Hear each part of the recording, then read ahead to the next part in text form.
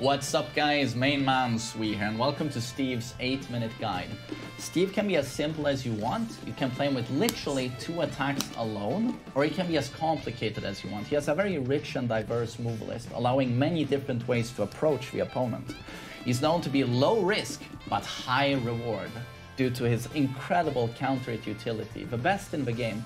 This makes him a tournament player favorite. So the most important question with Steve is when do we attack? Back 1 is the best counter hit high in the game. Down for 2 is the best counter hit mid in the game. Back 1 at 13 frames is just as fast as Kazuya's Perfect Electric. And if you cancel it into Flicker, it recovers pretty much immediately, making it almost impossible to whiff punish. So you can just use this as a great defensive tool. Fall back, move around, when do they go in? Bam! Clip them on the jaw, hopefully a counter hit into huge damage. If you cancel this into Flicker on block, it's only -1, even allowing you to pressure from this attack. So it can be used defensively or offensively, like Steve, the character himself. Down for 2, long range mid counter hit launcher. That's homing. Yes, it's really good. And this one you also cancel. This time you cancel into duck to make it -2, and yet again it's a pretty strong offensive tool. This one is hard to combo from. This is the easy mode option. Duck in, full crouch down for 2, 37 damage and some Oki. If you have the execution like me, you can do a Shiro combo to get a full combo, but this is very, very difficult to do. If you want to be hardcore with Steve though, you're going to have to learn how to do that. Check a YouTube video on that. And jab, one of the strongest moves in the game for all characters, the strongest universal tool. Steve has a very strong jab. And the mix-up options here, you can do, for example, jab, 1-2, but then you have the ultra-powerful 1-2-1 string. And this string, oh man, could be the best string in the game. The first 3 hits, all 3 hits here, 1-2-1 combo and counter hit. 1-2-1 is always a natural combo, but if you counter hit, 1-2-1 is guaranteed for 33 damage. So again, you can use this as keep out defensively, or you can go offensively with it. And the mix-up utility here, you can add a 4th hit, a mid, that wall splats. You can add a low, that knocks them down.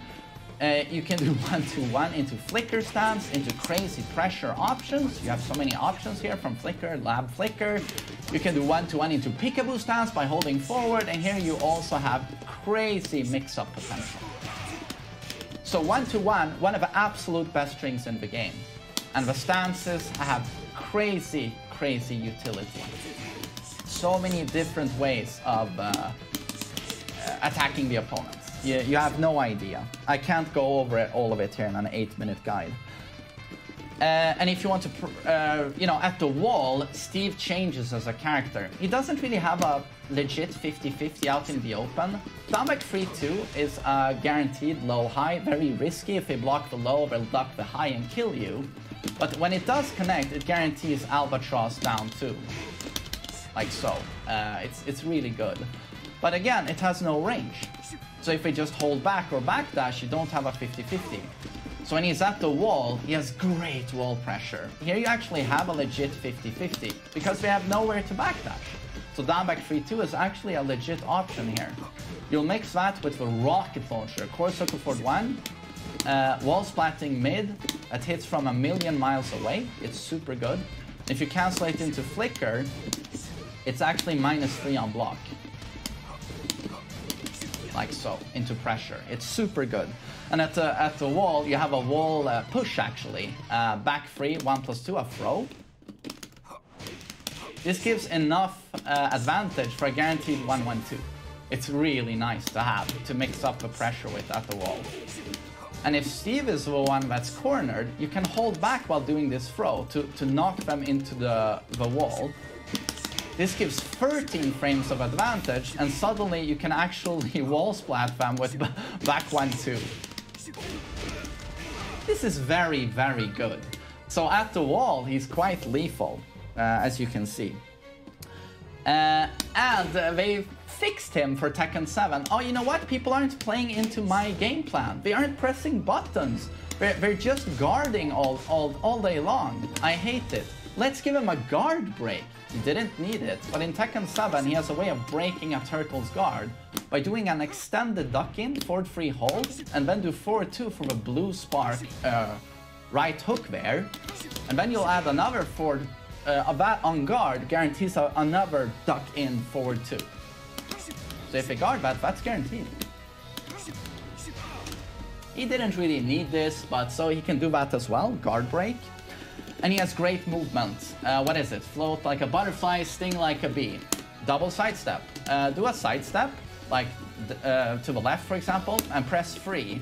You'll do an extended sidestep, covering a lot of space. And you can do a counter attack. You can do the same tap up 4, counter attack. You can do a back sway into a counter hit. To counter the opponent. So evade and strike.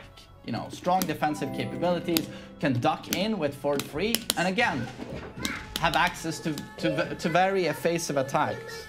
Hey, Willem. It's Simba. Simba, he's watching The Lion King. He's my co-anchor.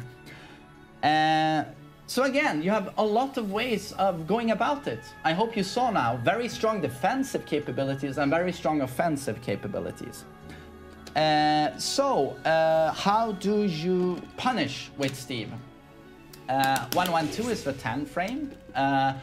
13 frame, 12 frame 2-1 into peekaboo. 13 frame you can do back 1-2. 14 frame Sonic Fang hits from a million miles away. That's 14 frame. 15 frame forward 1 plus 2-2. So again, his block punishment is weak. It's more about, you know, the counter hit rather than blocking and then punishing. The fastest you can launch from standing is back 2 at 17 frames. So that's kind of bad. While standing, 11 frame, Wild Man is super strong. And then you launch at 18 frames from crouching. So yeah, block punishment is really bad. That's the big weakness. So how do you counter Steve? Don't press. Don't press. Like, be very, very careful of when you attack. And he also has bad comeback potential. Like, if you have a big life lead against Steve, just don't press and backdash. He doesn't have a 50-50. So comeback potential is kind of bad. He has the best rage drive in the game, so just don't press. Comeback potential is actually really bad with Steve due to not having that 50-50. He's also quite weak to high crushing moves due to his strong height. So if you have good like high crushing utility, use those versus Steve. It's a very good idea to use high crushing attacks. And again, his block punish is weak. So for example, Negan's launching power crush forward 1 plus 2 at -15. Steve can't launch it. Make the most out of that. That's a big weakness for Steve. And again, full crouch, 18 frames is when he launches. Anna Snake Edge is -17. Steve can't launch it. That's a pretty big weakness. Oh, punch parries are good. He's only punching. Heihachi has a launching punch parry. That's probably a good idea. And try to stay away from walls due to his wall pressure and how he gets a legit 50-50 there. His wall pressure is really good. But I do want to stress, like, don't press needlessly versus Steve. Use high crush. Comeback potential is bad. Yeah, against Paul, you know, you never have a life lead. Versus Steve, you have a life lead. So don't press if you have a life lead. Thanks for watching the video. Almost 9 minutes. Take care, everyone.